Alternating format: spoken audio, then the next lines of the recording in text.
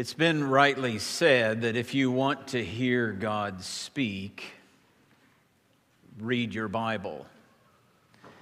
If you'd like to hear Him speak audibly, read your Bible out loud.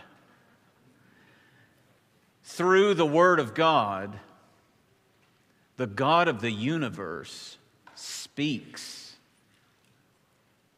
That last line in that song is one that should bring sobriety to what we come to do week by week. Speak, O Lord, till your church is built. Inferring that it is through God speaking through His Word that the church is built. Now, you may think, well, I'm just a Sunday school teacher. I just teach preschoolers. I just help out in kids' church. I just teach teenagers. I'm just leading a Bible study. I'm just helping out with growth group. But friends, every time the Word of God is spoken, we have unleashed the means by which God builds His church. Do you believe that? Because if we believe it, then we won't just think, oh yeah, I just need to teach a Bible study. We'll actually think about it. It'll actually cause us to be quite thoughtful about what we say and what we do and how we approach the Bible. And it does affect how we approach the Bible, because then all of a sudden I want to approach the Bible so that my words aren't the words that are being heard here. I want to approach the Bible and teach the Bible in such a way that what reverberates in our minds are the words of God, because that's what builds, that's what edifies, that's what has the power to penetrate and get between heart and soul, joint and marrow. And that's what we come to do now. If you'll take your Bible and turn to Matthew chapter 5, we'll continue our journey through not just the Beatitudes, but the entire Sermon on the Mount. We won't take the whole sermon one verse at a time. We're just taking the Beatitudes one at a time. But we will read from verse 2 of chapter 5 to verse 12. If you're not familiar with the Bible and you're going to use one that's in the pew in front of you, Matthew 5 is on page 809 of that Bible. This is what the Spirit says. And Jesus opened His mouth and taught them, saying, "Blessed are the poor in spirit, for theirs is the kingdom of heaven. Blessed are those who mourn, for they shall be comforted. Blessed are the meek, for they shall inherit the earth. Blessed are those who hunger and thirst for righteousness, for they shall be satisfied. Blessed are the merciful, for they shall receive mercy. Blessed are the pure in heart, for they shall see God. Blessed are the peacemakers, for they shall be called sons of God. Blessed are those who are persecuted for righteousness' sake, for theirs is the kingdom of heaven. Blessed are you when others revile you and persecute you and utter all kinds of evil against you falsely on my account. Rejoice and be glad, for your reward is great in heaven. For so they persecuted the prophets who were before you." Let's pray. Our Father, test our thoughts and our attitudes in the radiance of your purity. Speak, O Lord, till your church is built and the earth is filled with your glory. For Jesus' sake, amen. Golf is one of those games that toys with my emotions. On one day, it can make me feel very glad. I can be quite delighted. And on another day, it can be quite a downer. There are some days that I think I might be getting the hang of it, and there are other days that I'm reminded that the word golf spelled backwards is flog. If that's a word you're unfamiliar with, to flog means to beat and to torture. Now, several years ago when we were living in Nashville, I was in one of those flogging seasons with my golf game. Nothing was going right, and I had sympathy for those men who had taken their entire set of clubs and thrown them into the lake and left and never gone back. And I was at the dentist one day, and I was thumbing through what are never current issues of whatever magazines are there, and I pick up some issue of Golf Digest, and I see on the cover that inside there's an article called Getting Back to the Basics or something like that. So I start to read it, and it focuses on 3 things to get right, that are important to get right. 3 things before you ever swing the club: your posture, your grip, and your aim. So I studied the diagrams, I read the instructions, and I did some self-examination as I awaited, I think, what was to be a root canal. So I'm not sure which one was less pleasant, thinking about my golf game or the root canal itself. So I'm going through, I'm thinking posture. I don't even know if I've ever thought about posture. What am I supposed to think about posture? What is my posture? How do I do that? How do I grip the club? What am I doing wrong? And how am I approaching aiming? What am I doing, and how can I fix it?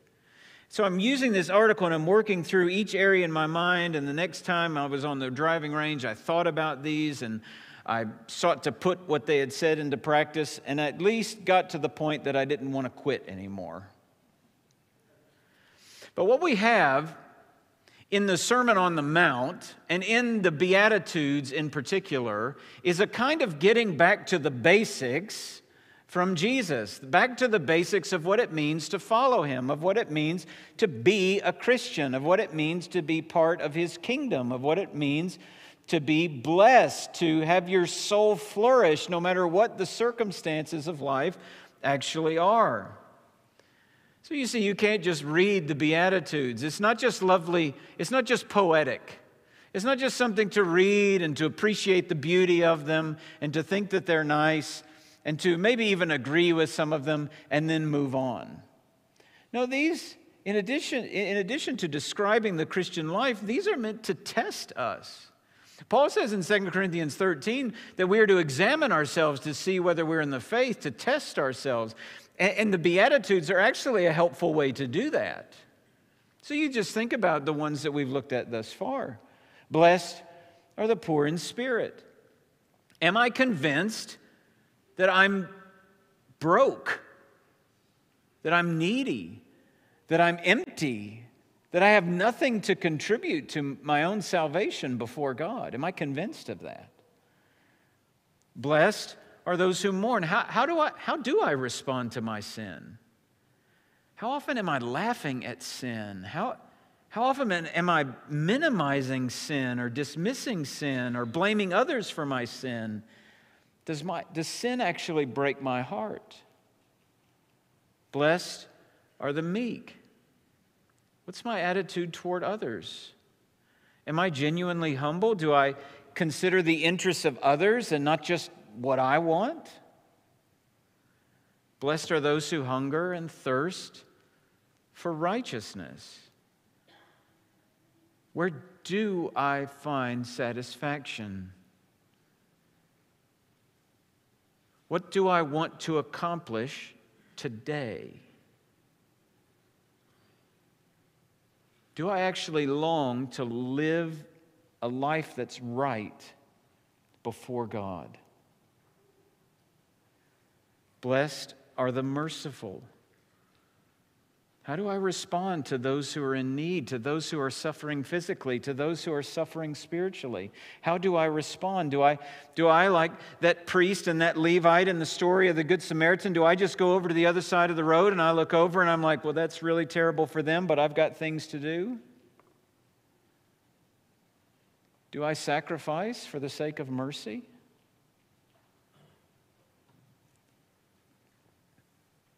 You see, these are the kinds of things we ought to be asking ourselves, aren't they? And the self-examination just continues today as we hear this astounding statement by Jesus. Blessed are the pure in heart, for they shall see God. That's the kind of statement that you don't just study, it studies you. It opens up the pages of your life and of my life. So let's think about this. Let's let it study us this morning. First, let's think about a pure heart. The heart is a key concept in the Bible. It's not a reference to the muscle that pumps blood. It's not like so many today would say it is. It's not just the great producer of emotions. In the Bible, when the Bible speaks of the heart, it's speaking about the center of who we are, the control center. Our heart is the source of our thinking and our words and our actions.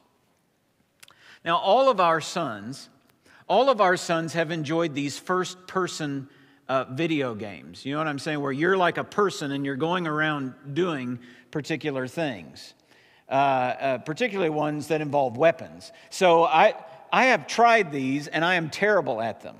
All right? You give me a sports game, I can figure that out. But there are like 700 buttons on this controller, and at least 6 different joysticks, and different combinations do different things, and I'm hopeless. So if they want a quick win, they'll play these things against me, because I'm terrible at them. But this much I know. Whatever it is I do with that controller, that's what the guy on the screen's going to do. If I push the button to jump, the guy's going to jump. If I don't know what I'm doing, whatever it is I didn't know I was doing, he's going to do. If I set down the controller and leave, the guy's not supposed to do anything except probably die at the hands of his enemies. And here's the thing, the Bible says that controller is like the heart. We don't speak and act apart from the involvement of the heart. You ever said something and then you said something like this? Oh, I didn't mean to say that. Well, maybe you didn't want to say it.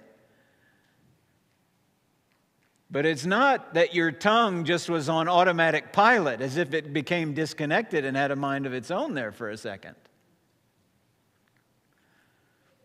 Jesus says in Matthew 15, out of the heart come evil thoughts, murder, adultery, sexual immorality, theft, false witness, slander. Now, if you take a close look at that list, you know what you'll find? You'll find thoughts, you'll find words, and you'll find actions. That means, dear friends, that evil thoughts about others don't originate with their words and actions.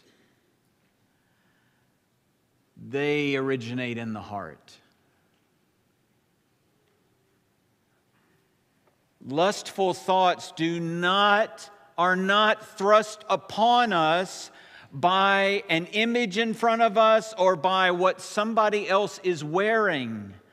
Lust comes from the heart.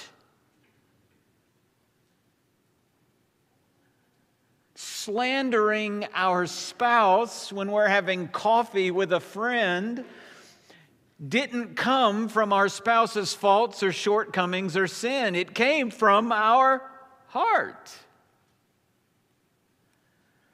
Stealing from the company, whether it's time or whether it's money or whether it's office supplies, doesn't originate with the fact that this company mistreats its employees and they need to get it.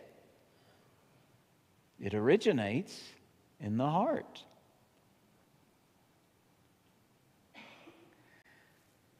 When I first started contemplating that, friends, that is when the Lord helped me to understand the depth of my own depravity.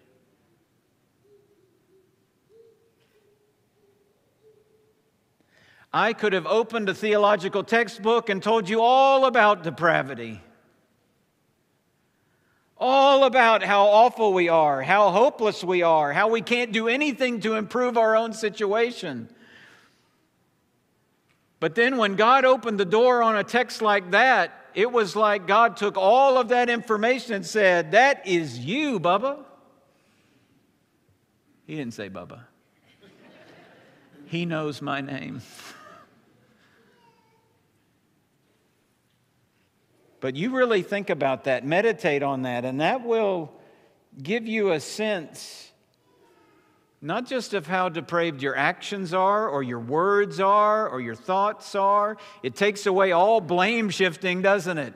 It takes away blaming it on another person, blaming it on a bad day, blaming it on my sickness, blaming it on all these other things.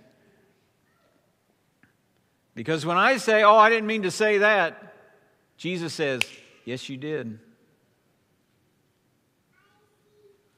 It may be a reflex, but it's a reflex that comes from a heart and its disposition toward my life.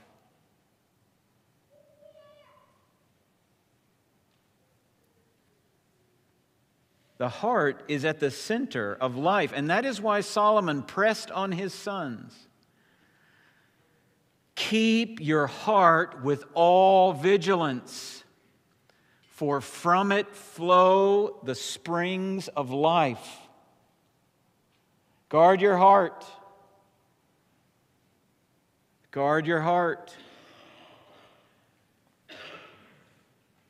The heart is at the center. So what about purity? What are we to think about purity? Well, let me give you two words that help to think about what it is that we're getting at with the notion of purity.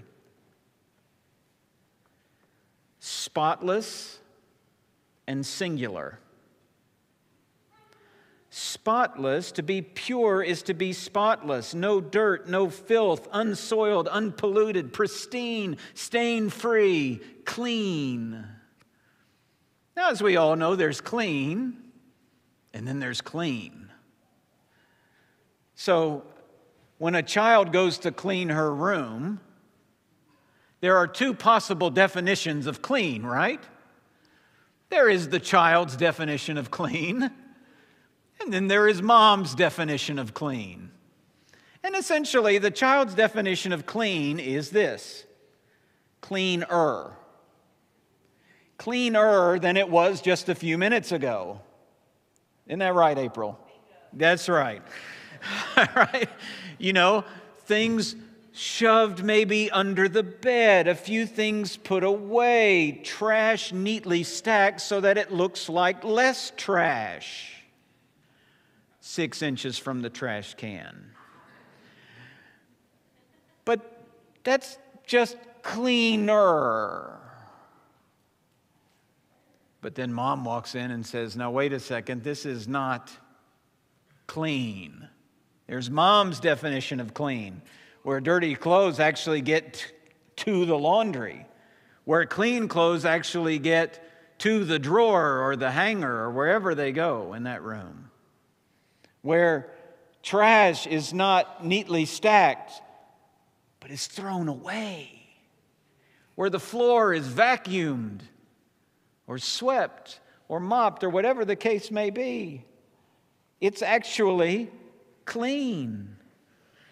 And quite frankly, it could use deodorizing. That will help. It should smell clean when you're done. And I think sometimes we tend to take the idea of purity the way a child takes the idea of clean, as a relative purity. Well, I just want to be purer than others. I mean, there may be hidden stains, but they are nice and neatly tucked away. And I'm definitely cleaner than that guy. At least cleaner on the surface, cleaner in the eyes of people. But God's definition is not purer, it's pure. It is stain-free. It is pristine. It is clean all the way to the heart. But not only is purity about being spotless, it's about being singular. So purity has the idea of being unmixed. So when you clean with maybe pure alcohol, you put that on something. It's unmixed. There's nothing else in there except the alcohol.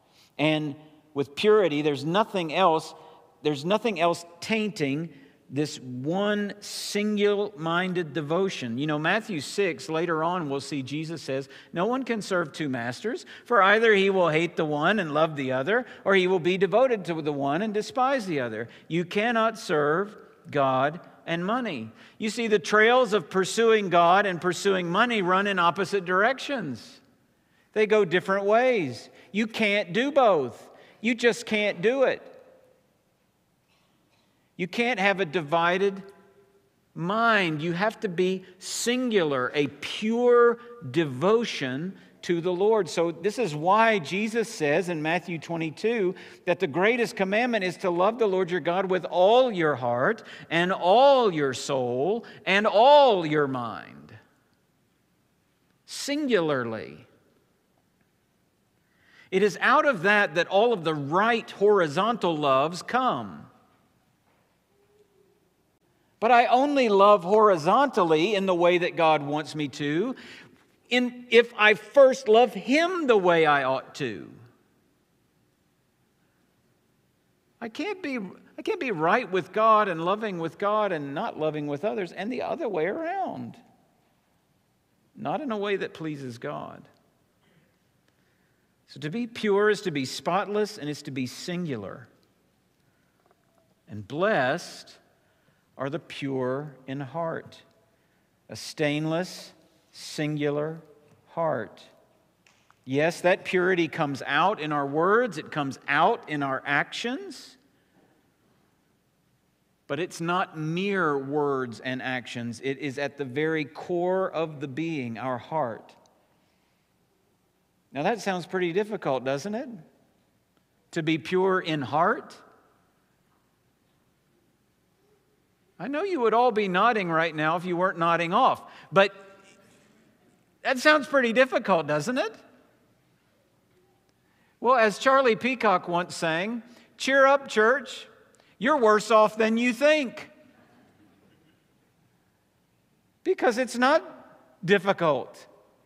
It's impossible to actually be pure in heart.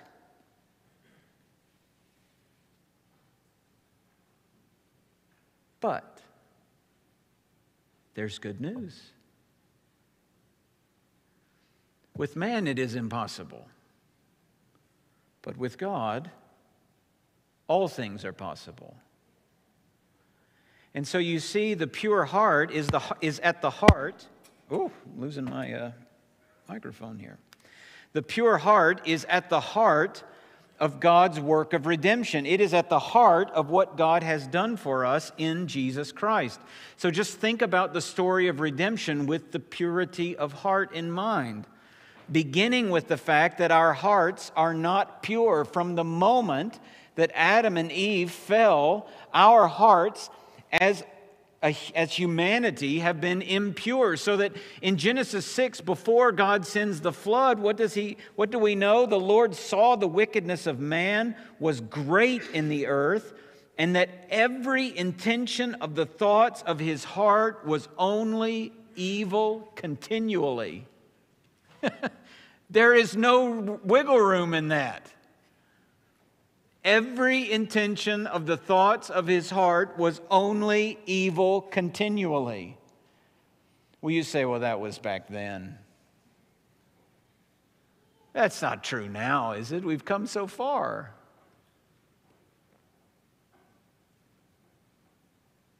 You don't even have to look to the world to find that, do you? You need only look to the mirror to see a heart that goes wrong.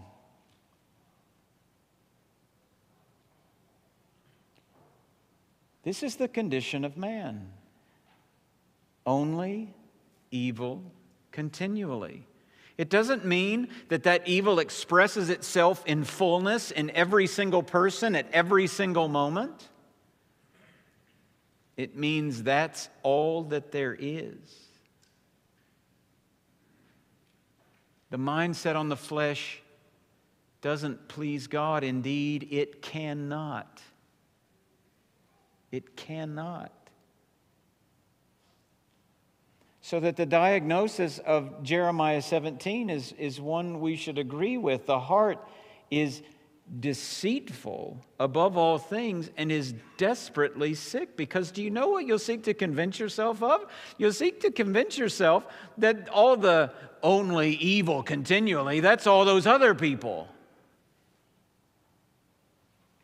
I know those people. They sit on that side of the political aisle. I know them. I know them really well. They're those people. When in fact, friends, they is us.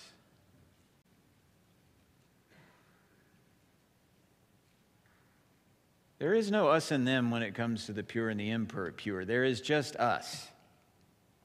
This is the natural condition of mankind. Impure, filthy, dirty, unclean, stained.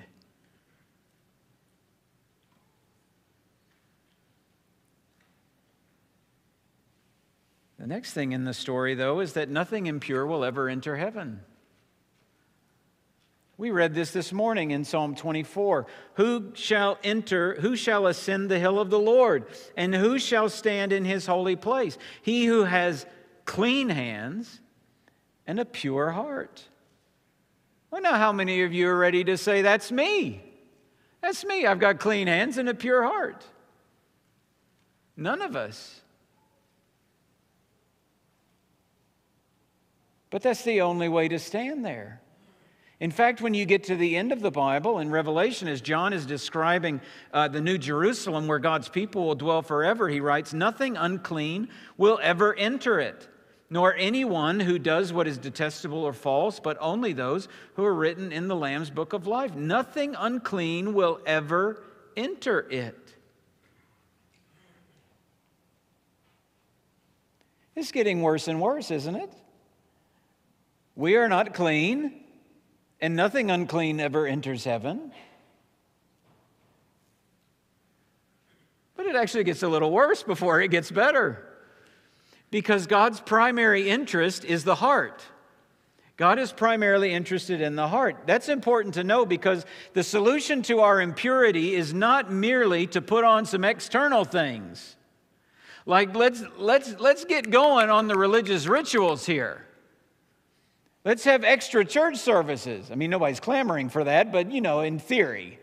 Let's have extra church services. Let's do some extra rituals. Let's go through all these motions. Let's do that. Let's do whatever it takes. Let's turn over a new leaf. But God is not interested in our leaves.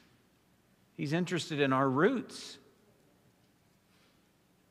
This is why, as God is condemning Israel in Isaiah chapter 29, he says this is part of the reason he's going to act against them. This people draw near me with their mouth and honor me with their lips while their hearts are far from me. Now you stop after that first part. This people draw near with their mouth and honor me with their lips. That sounds great. I want to go to that church. That sounds good. But their heart is far from me. They talk a fantastic game, but their heart's not in it. And you would think that when God sends them into exile and all of these terrible things happen to God's people, that things would get better. But when you notice that when Jesus is speaking about these same Jews in the Gospels, particularly their leaders, we find the same problem. So in Matthew 26, Jesus says, "Woe to you, scribes and Pharisees, hypocrites, for you clean the outside of the cup and the plate, but inside are full of greed and self-indulgence. You blind Pharisee, first clean the inside of the cup and the plate, that the outside also may be clean." You see, honoring God with our lips, appearing to be clean, it's just not good enough. It doesn't fix the problem. It doesn't get all the way to the heart. In fact, there are times in the Old Testament when God essentially says to his people, could you just shut down the sacrifices? Because all this is useless the way you're doing it. Wouldn't that be something? But God, you went to all that trouble. Do you remember Leviticus, Lord? Do you remember what you've told us to do? And God says, I'm thinking particularly of Isaiah chapter 1, he says, just stop. Stop with the festivals. Stop with the sacrifices. Stop it. Come and let's reason together. Your sins are like scarlet. God is interested in the heart. He's not interested in what we might do for him or just do. Because, let me ask you a serious question. Do you believe that you can do right things with a wrong heart? That's a yes-no question. Do you believe that you can put on the show and do the right thing? Do you believe that you could come here, which God calls us to do? Do you believe you could come here, which is a right thing to do? And do you think you could come with the wrong heart? Yeah. Do you think you could climb up into this baptistry and be baptized with the wrong heart? That's a yes-no question. Yeah. Do you think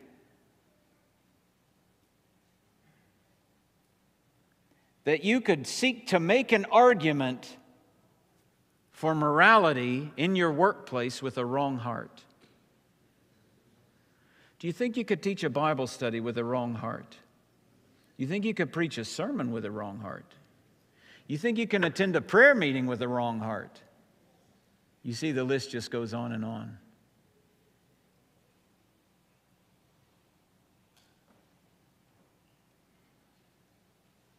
God sees and is concerned for the heart.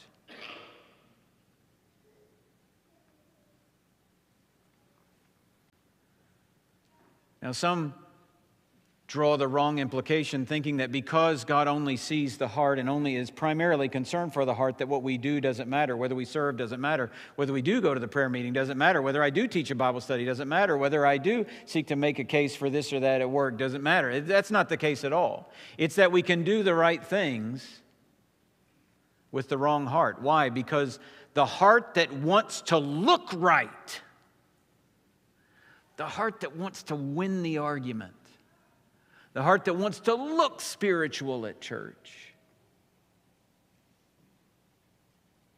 these are impure. I told you it would get worse before it got better. So what is the solution? I mean, if we're not pure, if we can't get into heaven as we are, and if we can't actually do anything to improve this condition, what are we going to do? Well, nothing. The good news is that God has done something. God sent Jesus to purify us. Titus chapter 2 speaks of our God, great God and Savior, Jesus Christ, who gave himself for us to redeem us from all lawlessness and to purify for himself a people for his own possession who are zealous for good works. Do you see that? Jesus came not only to redeem us, but to purify. Ephesians 1:4 tells us that we were chosen in Him before the creation of the world, that we might be holy and blameless before Him. Ephesians 5, when Paul tells husbands to love their wives, he says, as Christ loved the church, because Christ gave Himself up for her, that He might sanctify her, having cleansed her. Jesus purified us by becoming filthy in our place. He bore our sin and our guilt and our filth on the cross, and the blood He shed there made us clean. Our souls had deep and dark and permanent stains, and only the blood of Jesus washes us whiter than snow. Guilty, vile, and helpless we, spotless Lamb of God was He. Full atonement. Can it be? Hallelujah. What a Savior. And when we trust in Christ, our sins are washed away, and Christ's absolute purity is credited to us. We are, in God's sight, we are pure in heart.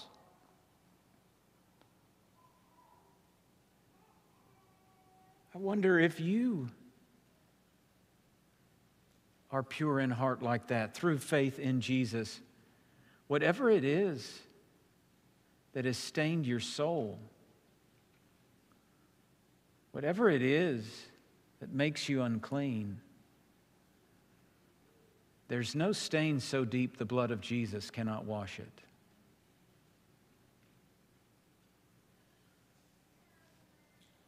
Turn to Him in faith.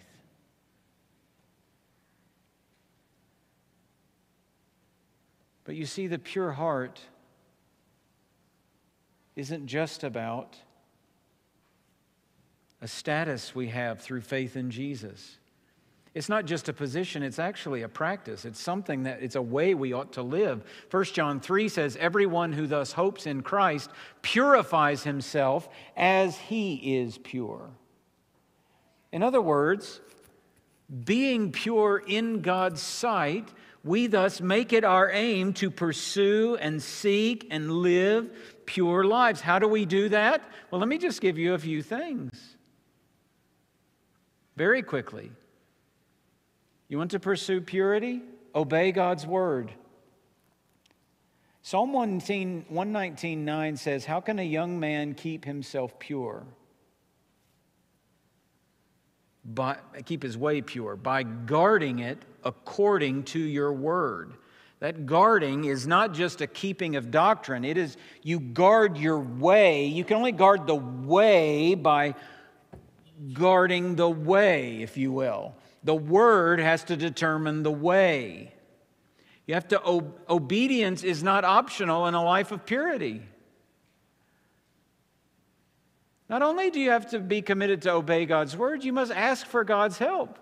We've already talked about how impotent we are to do this. Psalm 51, after the great sin that we all know David for, what does he ask the Lord to do? Create in me a clean heart. Renew a right spirit within me. You can't do it on your own. We have to have the Spirit's help. Third, we learn by example.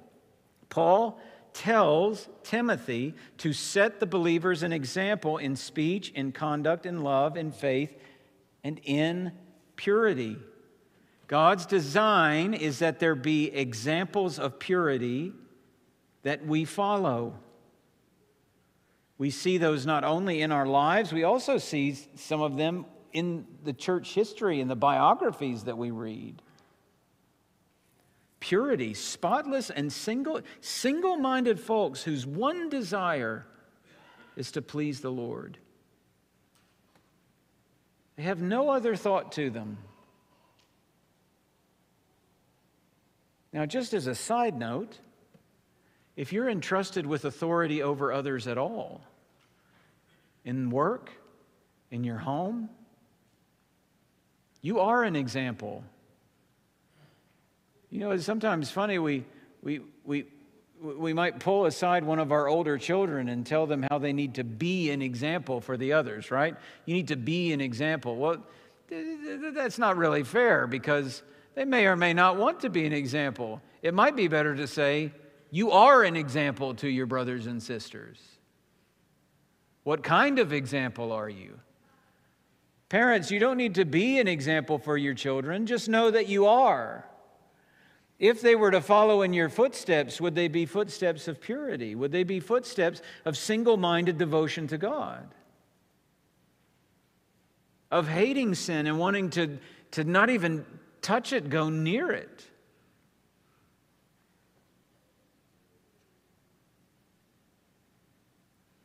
And then we learn by instruction.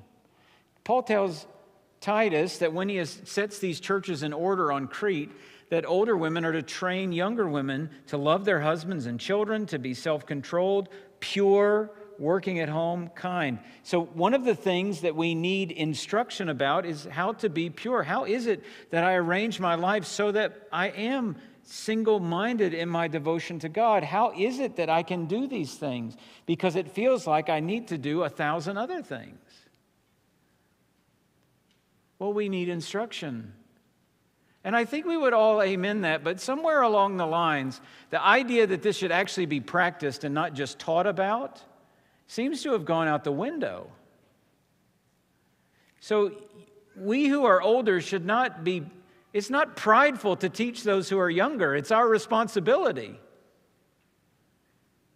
And if you're younger, it's not weakness to seek out those who are older than you who could teach you. It's actually God's design. That's how God wants us to operate.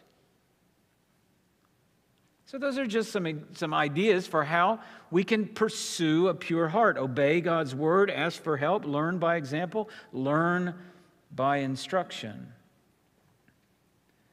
But this idea of pursuing purity is so important that the writer of the Hebrews says that we are to strive for peace with everyone and for the holiness without which no one will see God. Sounds almost like he was reading from Jesus' notes, doesn't it? Well, that brings us to the second thing. And let me assure you, the second point will not nearly be as long as the first. As we think about seeing God, blessed are the pure in heart, for they shall see God. Now, God tells Moses in Exodus 33 that no man shall see his face and live. Sinful human beings cannot last a second in God's presence. He cannot tolerate sin even for a moment. But Jesus has made a way through his death to cleanse us, to make us pure, so that we shall see God. We will see God in this life, and we will see God after this life. Now, in this life, we see God with eyes of faith. We see God everywhere. We see God in creation, don't we? In thunderstorms and mountains and snowflakes and blooming trees and animal life and sunsets and rainbows, they all declare his glory. And we say, amen to that. We see God in providence. We look back over our lives and we see how he's brought us to where we are, how we would never know him the way we know him. We would never be doing what we're doing. There's so many things, the way he saved us, the way he protected us, the way he provided for us. All of these things. We see God in providence. We also see God in humanity. Now, I don't mean to say that we see all human beings as little gods. That is heresy. What I mean to say is that when we look at God, when we look at human beings, we see the image of God. We see the marks of God on human beings. We see the skill and wisdom of doctors. Right before I had surgery, whatever it was, 10 days ago, I don't know if I was loopy yet. I don't think I was. But my doctor came in, and she's telling me what she's going to do, as if I'll remember. And then she says, "Is there anything else you need?" And I said, "Yes, I need to pray for you." And so I prayed for her before she did my surgery. It wasn't long. It wasn't anything I wrote down. It's not going to be published in anything. But one of the things I thank God for was her skill and for giving her skill and wisdom to repair a foot like mine. It's the image of God. It's God. It's God who has instilled that in her. We see it in the care of nurses and teachers. We see God in the creativity of artists and writers. We see God in the orderliness of engineers and mathematicians. We see God in the justice of law. We see reflections of God. Yes, sometimes those things are sin twists and mars and it's incomplete, but we see. Sometimes it looks like a reflection in a funhouse mirror, but we still see the image of God.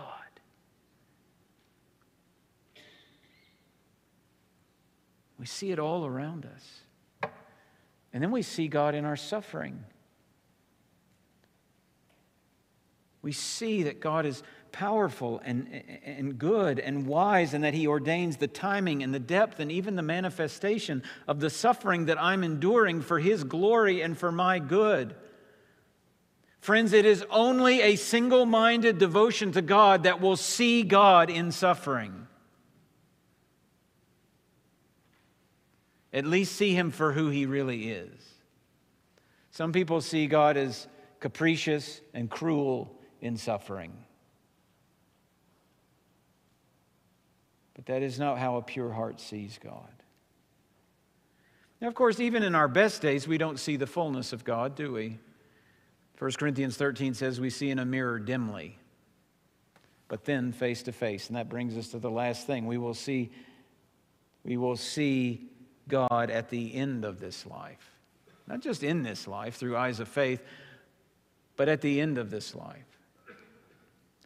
One day when this life is over, those who have trusted in Jesus, who have followed Him, the pure in heart, will see God. God will dwell with His people, and we will dwell with Him. And Revelation 22 says, "No longer will there be anything accursed, but the throne of God and of the Lamb will be in it, and His servants will worship Him. They will see His face." What will that be like, you ask? I have no idea. But here's what I do know. There's nowhere else we'd rather be than there. Face to face with our Creator, our Savior, our King, folded into His loving embrace, with His hand wiping away every tear, wiping away mourning, wiping away pain, wiping away even death itself.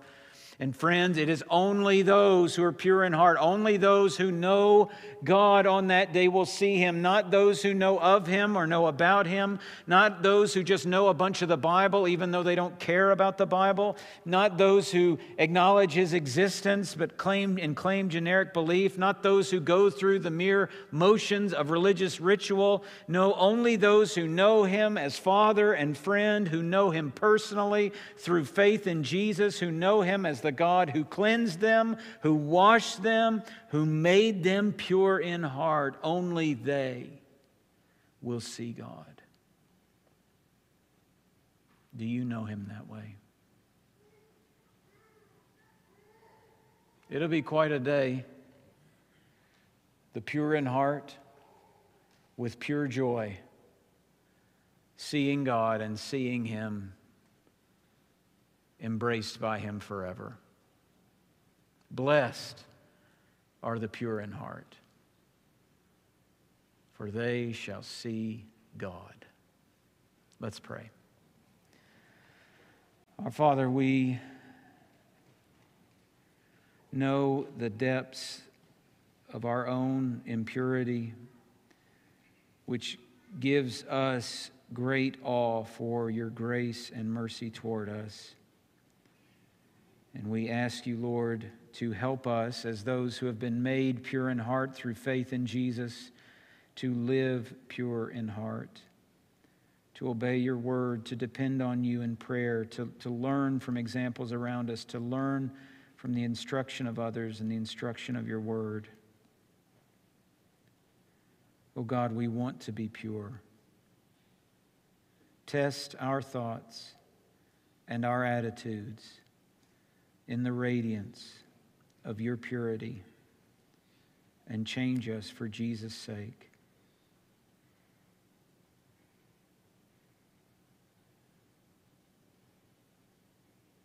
We thank you for the promise that those who are pure in heart will see you, not only in this life through eyes of faith, but at the end, face to face. We praise and glorify you in the name of Jesus. Amen. Friends, we are going to